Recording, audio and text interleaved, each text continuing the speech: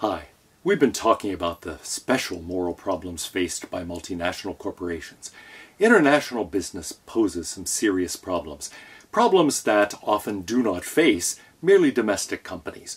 There are so many different political systems, economic systems, legal systems, and cultural systems consisting of various practices, of values that have to be navigated by a multinational corporation to do what it does.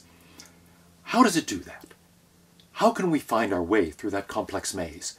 We've already looked at one set of moral norms trying to answer that question, those proposed by Robert DeGeorge. Today I want to look at a different set, Thomas Donaldson's set of norms, which are much simpler, much more direct, and which in a sense give us a helpful guide to trying to understand this. But it raises some deep ethical questions too, questions that I think might have answers, but nevertheless are things that we have to investigate. Here are Donaldson's principles. They're very direct. They're really only three. First of all, we respect core, absolute human values. Donaldson starts from the premise that there are core, absolute human values, things that transcend cultural differences, social expectations, political systems, legal systems, economic systems, and so on. There are basic human rights, for example. There are basic moral norms that apply across the board, absolutely, that are not relative to any culture, any society, any legal framework, or anything like that.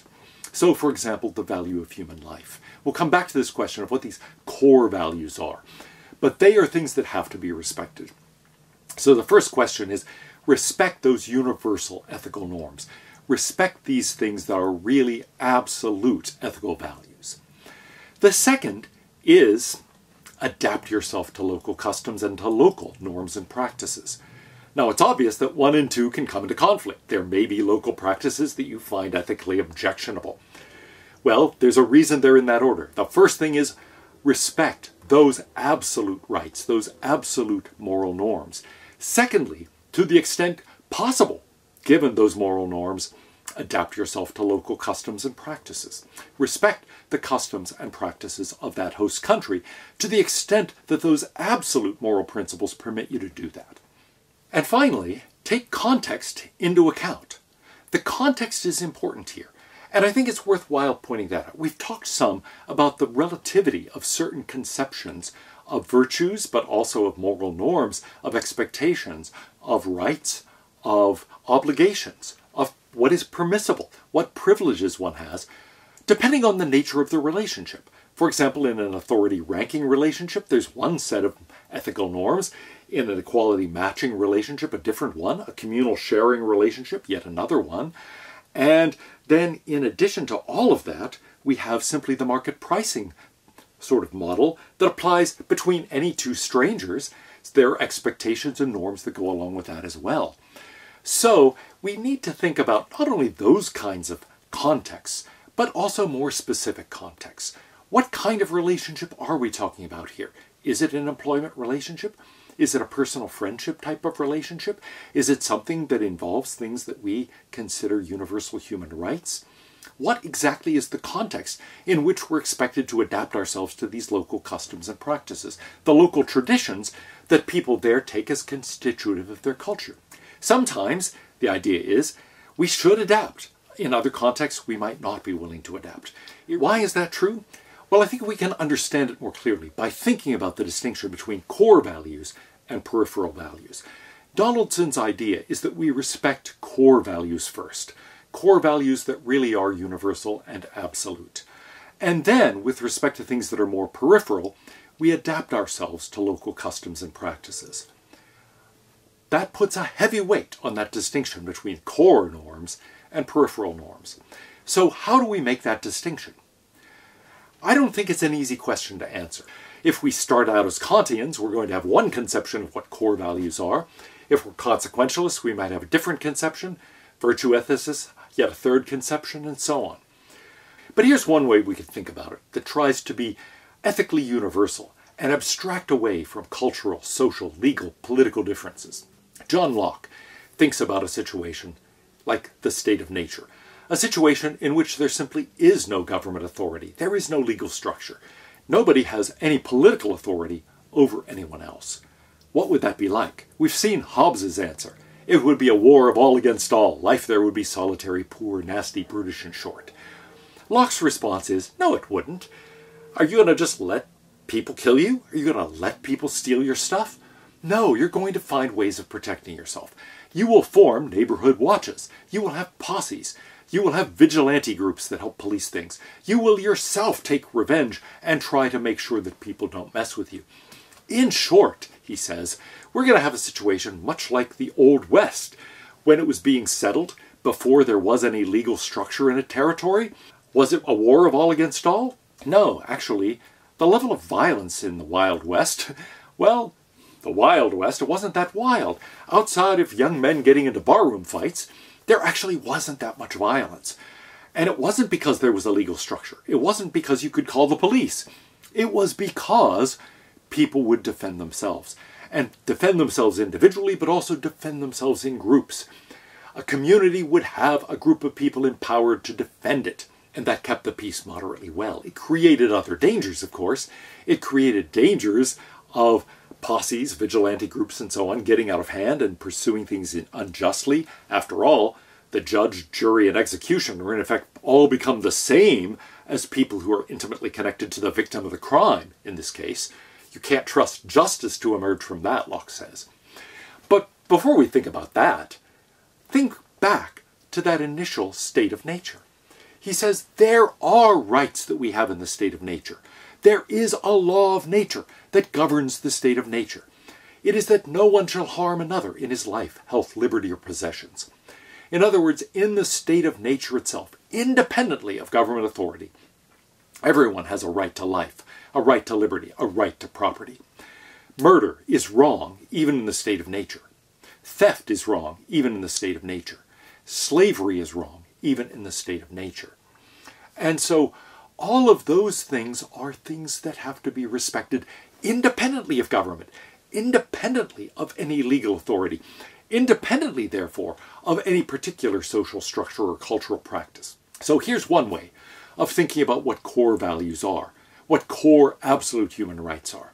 We could follow Locke, and we could think it's a question of life, liberty, and property. It's a question of respecting human life, of respecting people's liberty, of respecting property. If we think that, then we're going to have a conception of core values. Now, of course, it's not the only conception of that core. We could be Kantians who say, no, it is a right to respect, a right to equal treatment, and being respected as an end in myself. That's the fundamental core value. Or you might think, with a consequentialist, no, it is utility. It is the greatest happiness of the greatest number. It is basically trying to produce something that improves the welfare of the entire community. Well, however you construe that, the idea is going to be there are certain core values. Let's for the moment take a Lockean approach and just suppose those are fundamental human rights to life, liberty, and property. Those you don't adapt, even if the cultural practice in that country does involve murder, slavery, theft. You're not to engage in that. And if that's the cost of doing business in that country, you shouldn't pay it. You shouldn't do business there. But other things are more peripheral. Other things you should adapt to the local customs. Now, what are some things like that? Well, of course, most things we'd think are like that. Most things are not such as to violate rights to life, liberty, and property. What then are peripheral values? The things that Donaldson says you should negotiate, in effect, and adapt to the local practice. Here are some examples. Conceptions of positive entitlements. Some countries, for example, think that people have basic rights to health care, or to employment, or to housing, or to a variety of other positive things that the government has to provide for them. Other societies don't. That's one of those peripheral values that seems to vary country to country. Now, of course, on some conceptions, those are fundamental human rights, and on other conceptions, they're not. But one way of looking at this is to say that precisely tells us that they aren't really part of this universal core. They are things on which people differ, on which cultures differ, societies differ, political and economic systems differ. So, must a multinational corporation respect them? It should adapt to the local practice. If the local practice there requires government-paid health care, for example, or requires companies to provide health care, it should do it. Second thing, work-life balance. How do you expect employees to balance their private lives and their work for the company? Different societies have very different expectations about that. Should you impose an American model, for example, if you're a company based in the United States, no matter where you are? Donaldson would say, no. That's something where you adapt to the local customs, at least in most respects. Now here I think we have to be careful. This is contextual. He says, look, I'm not saying always adapt to the local customs here. Think about the context. For example, suppose it really is the custom in that country that nobody shows up for work. You might say, well, this is unacceptable. You have to actually show up. And so it's not as if he's saying, yeah, you should open up a plant there and then just take for granted that, yeah, nobody's going to show up to work, but we have to pay them anyway. No, there you might say, this is a context where, I'm sorry, our values have to take precedence over your values. We can't accomplish the corporate mission. If you do that, we wouldn't locate here at all. Unless you adapted to us in this respect, we didn't adapt to you. There may be situations like that. So in short, he's saying, look, it is highly context dependent how we negotiate the balance in these cases of peripheral values. In peripheral matters, typically, the prima facie rule is adapt yourself to the local customs, but not always. It depends on the context. And one way in which it depends on the context is this a context that really affects the central aspects of our corporate mission? Can we do what we do here if we adapt? And sometimes the answer is going to be no. Or sometimes it might be that a compromise there is so radically disadvantageous to us that we can't afford to do it. So in short, we have to judge these things case by case, context by context. The presumption should be we adapt ourselves to the customs, unless there's some universal rule, universal norm that tells us not to, unless it violates our core values. But that is something that can be overridden or undercut by business necessities or by other things. Here's another example. Employee expectations. It may not just be a question of work-life balance, but expectations about what is involved in the employment relationship itself. There might be a very different model in the host country. And so the idea is, well, to the extent possible, adapt yourself to the host country. But of course, there may be aspects of it that violate universal norms. You're not going to adapt to widespread discrimination, for example, nor are you going to do things that really do compromise the company's mission. This too is going to have to be decided by context, case by case. The presumption will be in favor of adapting to the local, but you may not always be able to do that.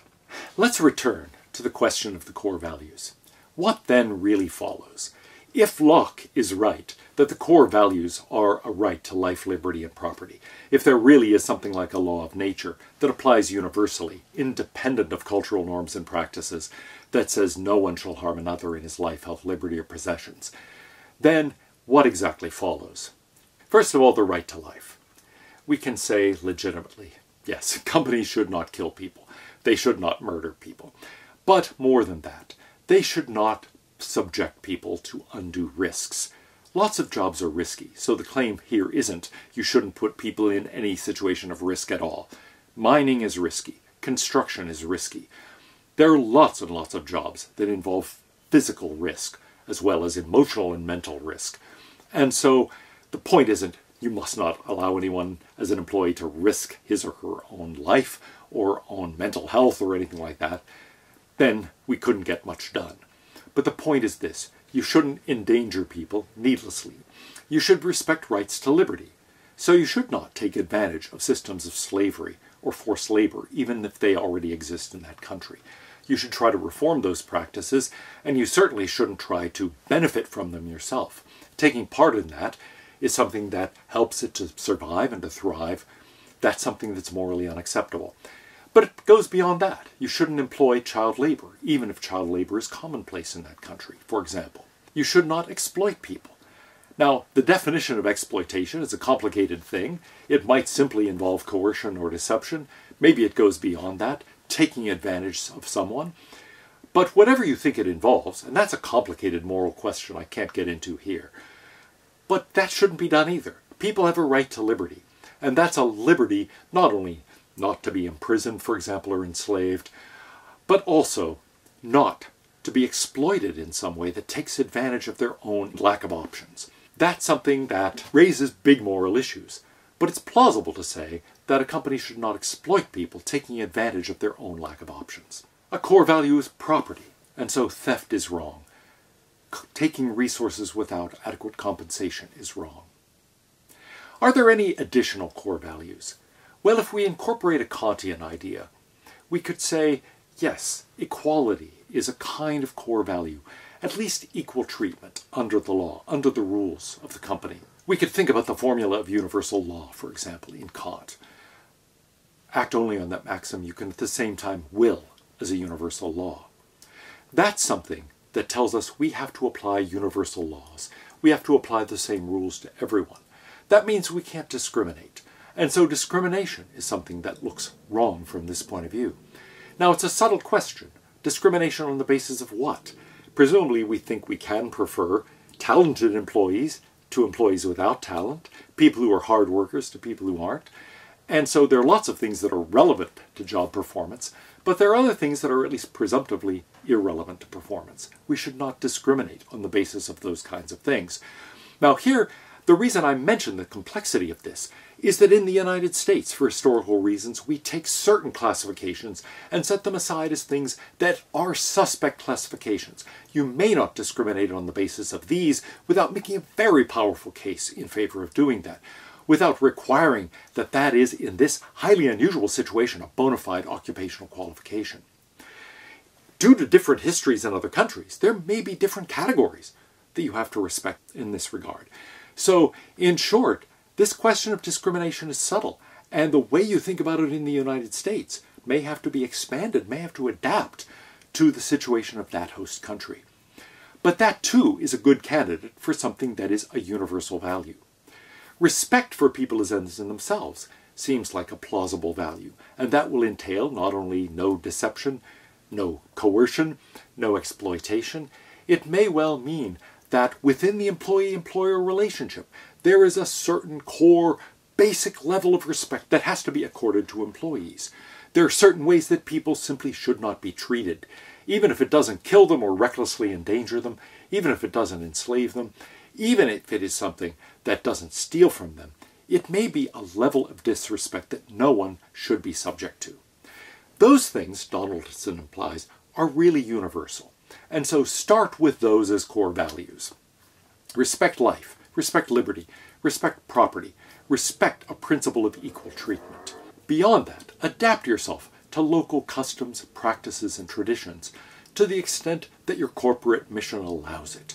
There may be cases where you have to actually avoid doing that, where you say something else takes precedence over adaptation to the local custom and practice.